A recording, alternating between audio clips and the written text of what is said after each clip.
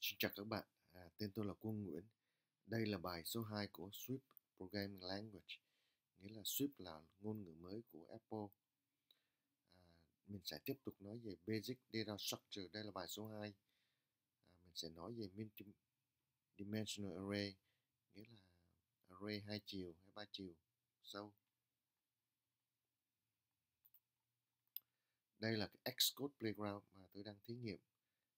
Đây là cái cấu trúc căn bản của array 2 chiều. Trong đây đó thì tôi có 3 phần tử và mỗi phần tử nó có 4 phần tử nhỏ trong. Đây thì tôi nói nó là integer tất cả. Tôi có thể không cần này.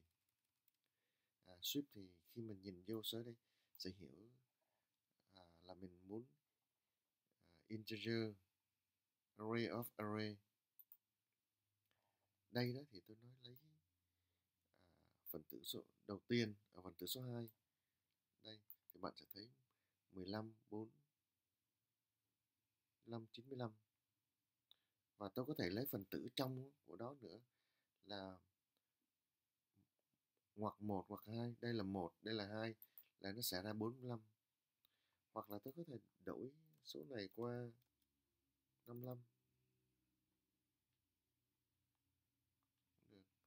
Nếu mà tôi muốn lấy cái cuối đó thì tôi lấy array last, thì bạn sẽ thấy cái cuối. Dot count đó là có bao nhiêu phần tử. Đây 1, 2, 3 là có 3. Lại này đó thì tôi cộng thêm một phần tử nữa là 4. Cộng, và bạn để ý nhé, đây là có hai cái ngoặc. Nếu mà tôi làm ra đó array 4 đó thì nó sẽ có 4 đây. Và đây đó thì tôi nói đổi phần tử 0 đây. 1 tới 3 là 40, 50, 30 đây. 35, 45, 55. Thì số này đó sẽ thay thế bởi số này. Nên bạn thấy 60, 35, 45, 55 đây.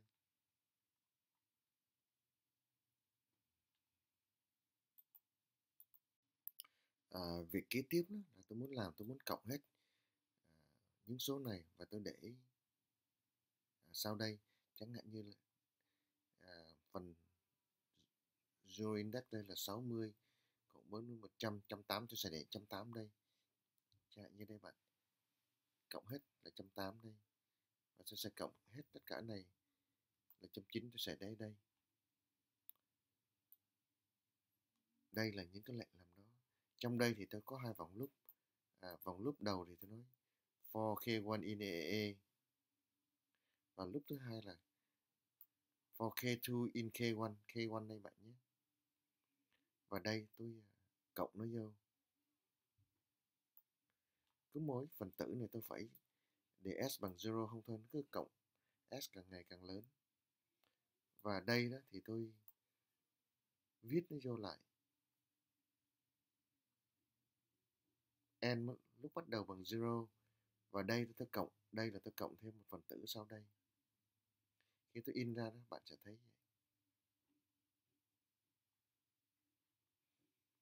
Đây thực ra nó cũng là hơi dài dòng để cộng đó. Cách khác là bạn làm okay. Nghĩa là K1 in AA rồi bạn xài reduce 0, đây dấu cộng nhé. Khi mà làm vậy đó thì nó sẽ ra 360. Tí giờ tôi xóa này đi thì nó sẽ còn 180 như lần trước đấy bạn. Nhớ là trước bàn trước thì mình làm vậy 0 cộng 1 thì nó cũng được.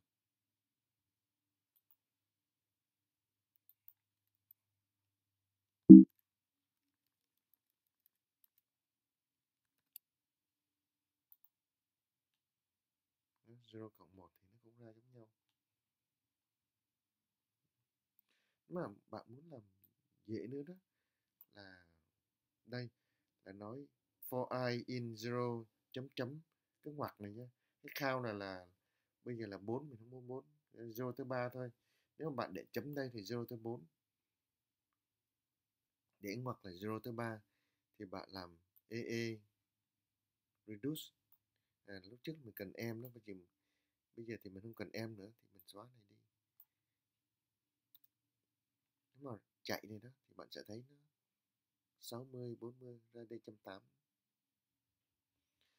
Nếu mà bạn thí dụ muốn cộng hết, bạn cộng hết, bạn để vô con số này thôi, bạn không cần cái số này nữa, thì bạn làm EE map x in x reduce 0 cộng thì bạn sẽ thấy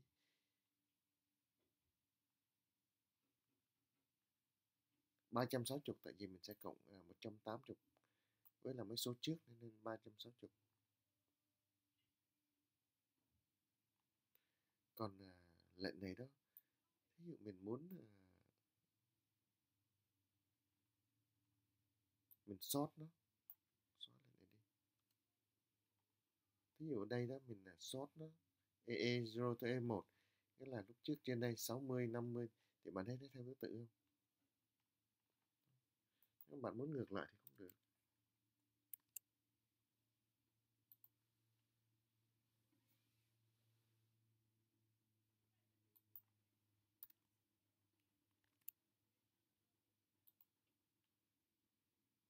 Sáu mươi là thứ tự.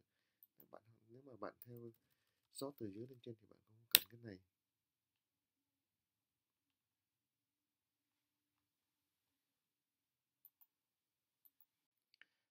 Một cách mà bạn muốn cộng hết số này đó ra số này đó thì bạn có thể xài data size zero reduce cũng được.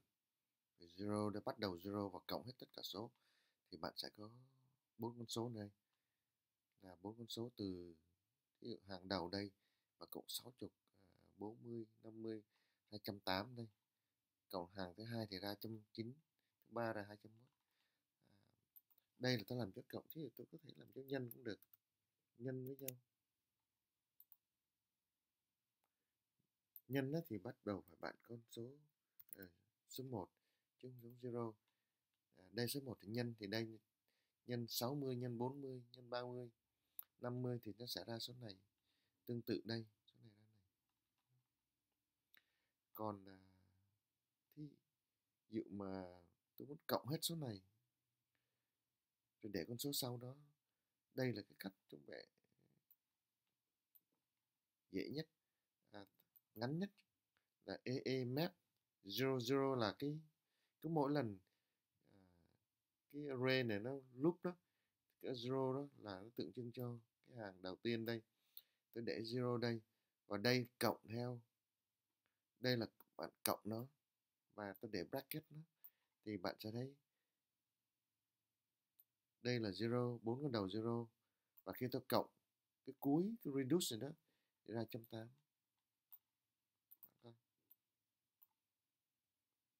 Thì xài map với là reduce hay là filter thì nó làm mấy cái lập trình của bạn nó ngắn đi. Ở trong vài lệnh kế tiếp đó là tôi muốn đổi vị trí của cái array này đây, dựa theo số tổng cộng của mỗi phần tử. T2 này đó là phần tử này, nhưng mà tôi sẽ cộng vô số tổng cộng nó đây. Tôi sẽ tổng cộng vô trước 0, chẳng hạn như đây là số tổng cộng và đây là cái phần tử cũ, và tôi sẽ để trước nó. Đây là tổng cộng, phần đầu đây là 180, phần số 2 là 190, phần số 3 là 17. Và còn cái T3 đó là tôi sẽ sort nó. Tôi nói là lấy cho tôi cái hàng nào mà lớn nhất. Chẳng hạn như đây 258 là lớn nhất, và tới 190, và tới 180 và kế tiếp là 17. Thì tôi đợi zero đó là sort bởi cái con số đầu tiên. Còn hàng kế tiếp tôi lại map trở lại, là tôi không muốn lấy số này lại, tại vì số này tôi để đây tạm thời thôi. Thì tôi lấy T3 đây, tôi map nó và tôi lấy từ 1 nhé. Từ 1 cho tới cái count, và tôi để cái dấu này đây để tôi không có lấy cái số cuối. Và T4 bạn sẽ thấy không? Còn 60, 40, 30,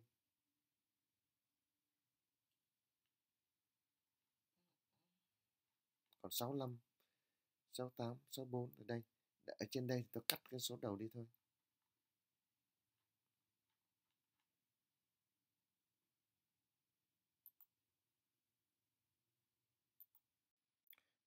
Tôi vừa đỡ lại số tổng cộng để sau số 4, 180 để sau 190. Và đây tôi đổi 4 các bạn, lúc trước bằng 0. Và đây cũng tương tự, tôi lấy từ 0 cho tới count trừ 2.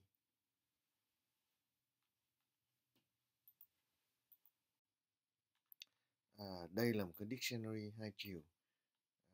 Bạn thấy Bob, và thí dụ đây là điểm của Bob, đây là điểm của Tim, và đây tôi cộng thêm một cái điểm của Joe vô nữa. Thế thì tôi muốn coi điểm của Tim thì tôi đi Tim, thì nó sẽ ra hàng này. Còn thế thì tôi muốn coi cái điểm số 2 của Tim đó là 35. Tôi để đây. Đây bạn để ý coi, tôi để chấm than đây.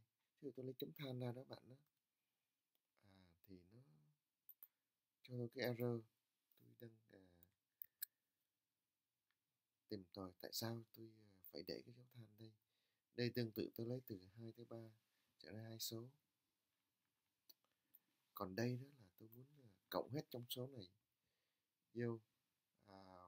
Đây là tôi tạo ra một cái array. Đầu tiên tôi kêu là integer 0. Và đây tôi loop cái dictionary key and value, và tôi tạo ra một cái sum. Đây là tôi lấy hết tất cả cái value và tôi reduce nó xuống thành, và tôi để trong cái array s đây. Khi mà tôi run này xong đó, thì cái array s thì đây là những cái số mà tôi sẽ cộng lại được trong hết tất cả trên đây.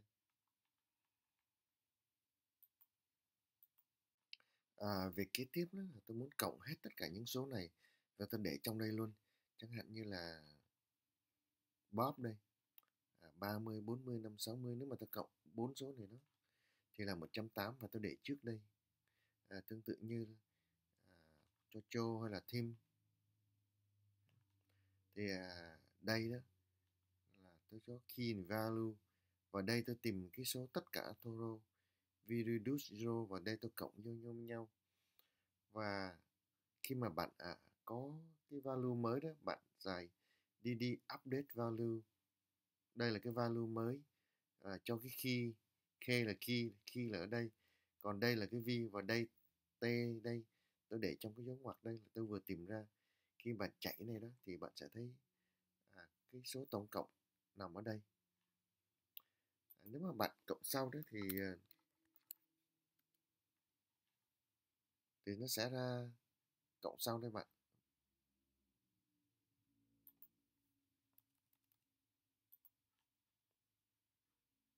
Bạn đổi vị trí đây cũng được.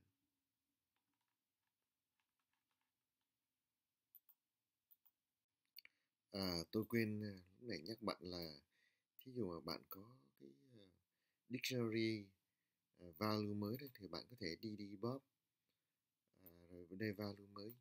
Nếu bạn nhìn đây thì bạn sẽ thấy cái value mới nằm trong đây. Tương tự bạn có thể update value và cho key. Đây là value của Joe mới.